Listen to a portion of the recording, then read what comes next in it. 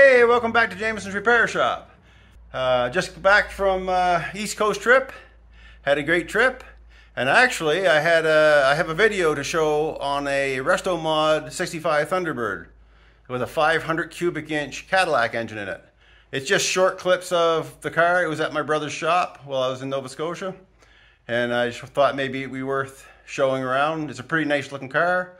It's an older restoration on it, but it's a cool car just the same. It works really well with the 500 cubic inch Cadillac engine. But anyway, right now, before I went on holidays with that hardtop Thunderbird that I have, the hood hinge, rear hood hinge bent. And I'm going to spin you around and I'll show you what I'm talking about. All right, here we are. So these are...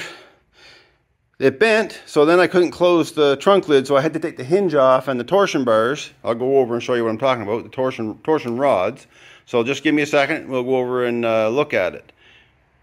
And then I'll come back to this and explain what's going on here. Alright, so I had to take the torsion rods out.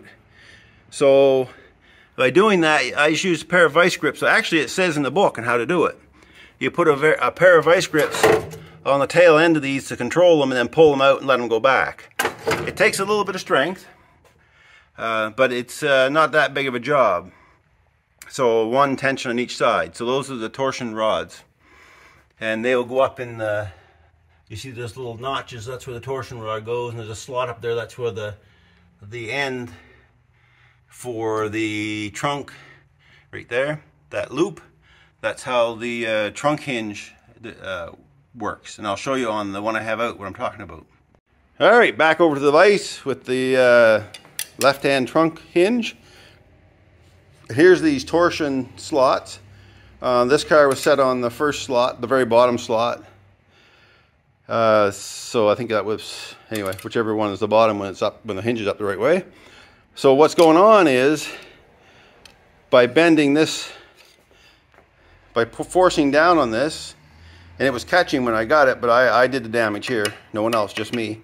And forcing down on this, it causes these sides to pull in. It has to pull something, either shift them outward or pull them in order for the hinge to bend. So what I'm going to do, the plan is, I'm going to spread that back out with my porta-power, little jaws in there. And then what I'm going to do, I am going to cap this, the mosquito. I'm going to cap this along here with a piece of 16 gauge. Right along, as far as I can get without interfering with this piece. Because this is the piece that goes in the loopy end, the loopy part of the torsion rod on each side. So the torsion rod for this is tightened on the passenger side, and the loop in it is on the driver's side. And they go up in there, and then because they're in the right position, they just bend over by pushing the torsion rod back and forth. But this won't do it because now this piece is in the wrong spot and it's binding. So what I'm going to do, like I said, I'm going to spread this area, and then I'm going to cap it with 16 gauge to hold it from spreading again. So if I cap it all the way out to about here, it's probably good enough. That'll hold all that section from being able to go either way. It'll be like a tube now. Alright, so I'm going to get set up to do that, and I'll show you how the spreading goes with the porta pack. Let's see if we can get this to spread. Alright. Alright. Tighten it up. There we go. If this works, this is a good way of doing it. If it doesn't work, well, it's not a good way of doing it. Oh, my vices. My rig is moving in my vise. There we go.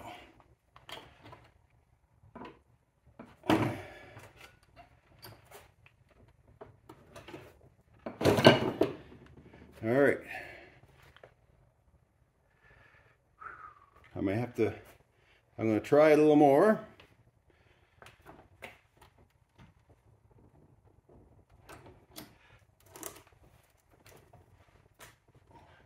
That stuff is tight, tight, tight, tight. How's she coming?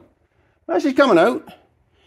She's spreading. If I have to tap it back in some, I can do that. That's easier than spreading it. Alright, I got her starting to straighten it out.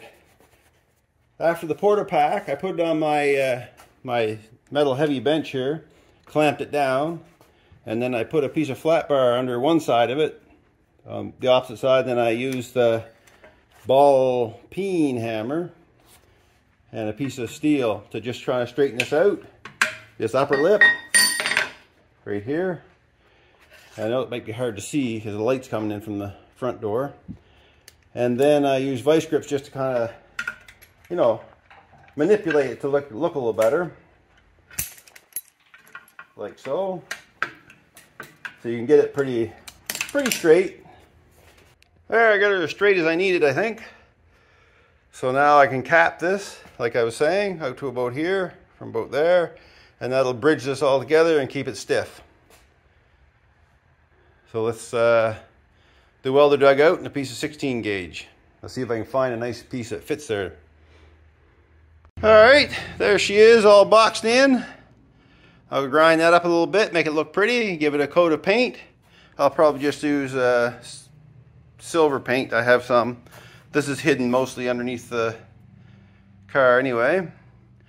But that should stiffen that up quite a little bit. If not, well, I'll have to put another hinge on. Nothing ventured, nothing gained. So let me get her ground up, and I'll let it cool down first, and I'll get it ground up, and then I'll paint it up. She's all boxed in. I just give it a quick rub down with the grinding wheel. Again, this is not very visible. It's underneath. This hinge flips over. This will be at the bottom. Alright, so I'm going to get her put on the car, and we'll see how it works. Alright, I welded up the back side of the hinge, and I put it into the car, and it still was binding on this mechanism right here. This was binding on the torsion bar. So I noticed up here was worn in quite a bit, so I put some weld in and gave it a little bit of grind with a die grinder. Same on this side. So now I got to bend this tab back down. Now I'm going to put it back in the car and see if that helped bring the torsion spring forward farther and it doesn't bind on it. We'll soon see.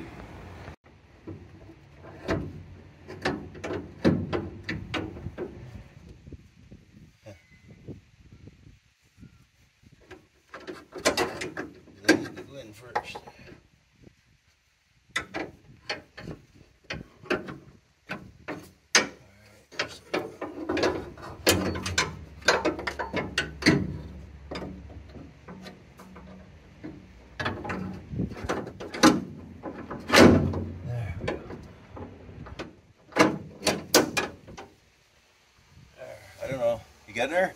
Mm-hmm. Are you videoing? Yep. Oh, I should have been talking. So I just placed the torsion rods in, and they kind of have to go in together. And this one goes ahead of the hoop part on the back. I don't know if you can see it or not. The same on both sides. So you need to get them up in there so they can. I don't know if I can see the camera for a second in that light. You want to turn that light on? So. Set the light right there. You can do something with it.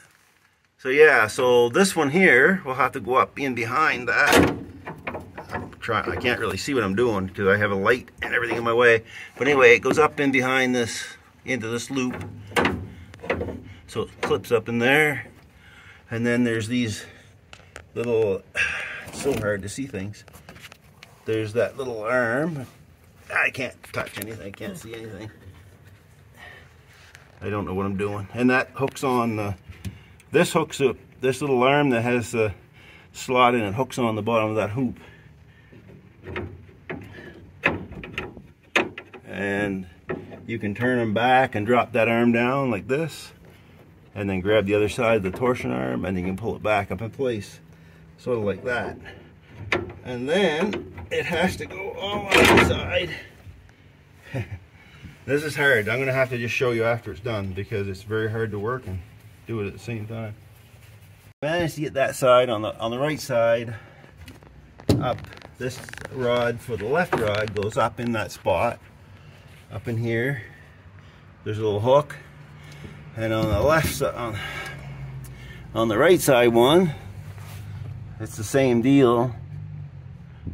This for the right side hinge rod you have to get up in this little spot, and the rod runs behind for this. Now there's this piece right here.